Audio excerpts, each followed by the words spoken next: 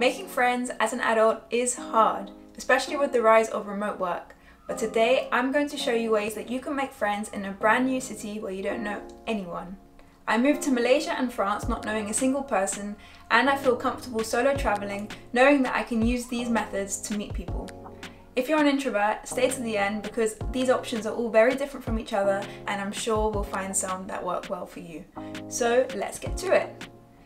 The first place I would say to look is Noticeboards. Now this might seem a bit strange because most things are online these days, but lots of cities aren't great at promoting what's going on in the local area.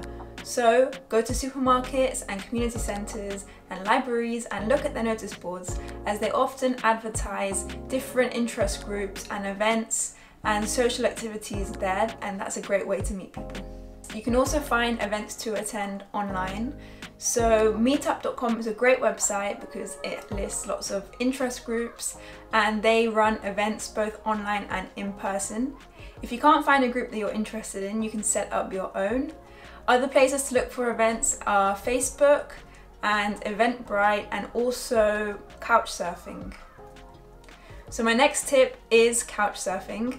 You don't have to stay with people or host people to use Couchsurfing. You can actually use their Hangouts feature. So the way this works, I can show you now. On their app, you can click on Hangout Now, and then it says I want to, and you write what you want to do, whether you want to go to a cafe, go hiking, go swimming, wherever. So let's say, for example, now I want to, let's say, grab a coffee. Then you click done. And what happens is when you click become available, it will show you in the open hangouts everyone that's available nearby, and you can join other people's hangouts or they can join your own hangout, and you'll be put into a group chat where you can arrange whether you want to meet up or not, and check out their profiles and check that they are actually real people with good reviews. So Couchsurfing is definitely something not to miss. I've done this in many countries and also when I'm not traveling, and it works really well. Another great way to make friends is to join an online community. So personally, I love making videos, so I've joined Creator Now. Creator Now is the strongest community of creators online. There are workshops with the biggest and brightest brains behind YouTube. And yes, that's right, you can join a Zoom call and get the chance to ask them questions. Before joining Creator Now, I didn't know any YouTubers, and so Creator Now has been a great way to meet 300 other creators in an app called Geneva. In Geneva, you can join different rooms and talk about everything related to YouTube, and I really do mean everything. No question is off limits. You can even get feedback on your videos, your titles, and your thumbnails. Because content creation and having your own business can be a lonely journey, Creator Now also has this really cool matching service where they will email you and introduce you one-on-one to a creator that has a similar sort of niche or in a similar goal, similar sort of channel size, and their matching service actually works really well because they matched me with someone that I was already friends with, so clearly they know what they're doing.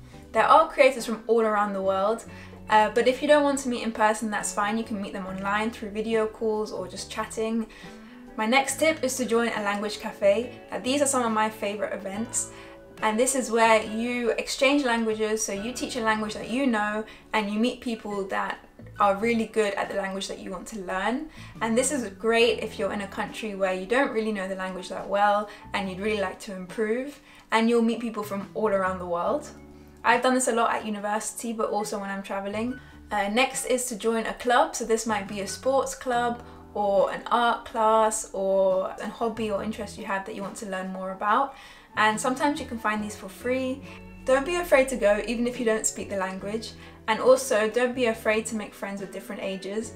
In France, I joined a video club called Midi Video, and the ages range from 16 all the way up to my friend Marie, who was 90. Just by watching and miming, you can get a lot further than you think.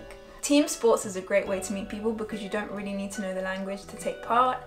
Next is to audit a class. Now this is something I really want to do, where it is you go to a class and you don't pay to sort of take the exam or the test or get a certificate. You just go to the classes just to learn and to meet new people and to just be in the environment. And I think it's a really great way to meet people. You would just email the teacher or the lecturer and ask if it's possible for you to join. Next up is social media. Do not be afraid to slide into the DMs of people that you think are cool, people that you want to be friends with. So Facebook groups is a great way to meet people. If you search on Facebook for a hobby you have or the city you're in, I guarantee that you will find very niche Facebook groups. And when you join, you introduce yourself and you'll start having conversations with people, and this could lead to a new friendship.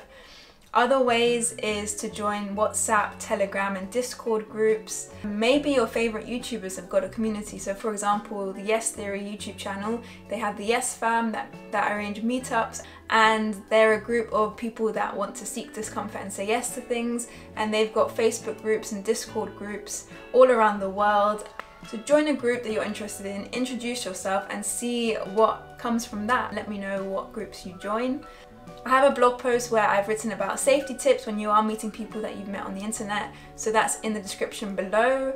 Thank you to Creator Now for encouraging me to post every week for 6 weeks and for sponsoring this video. If you're serious about becoming a full-time YouTuber and you want to accelerate your growth in 6 weeks, then head over to creatornow.club and add your email address to the waiting list.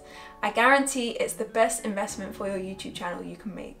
If you have any questions, let me know in the comments below. Don't forget to subscribe if you'd like part 2 of this video where I test out these tips in the streets of London. See you next week.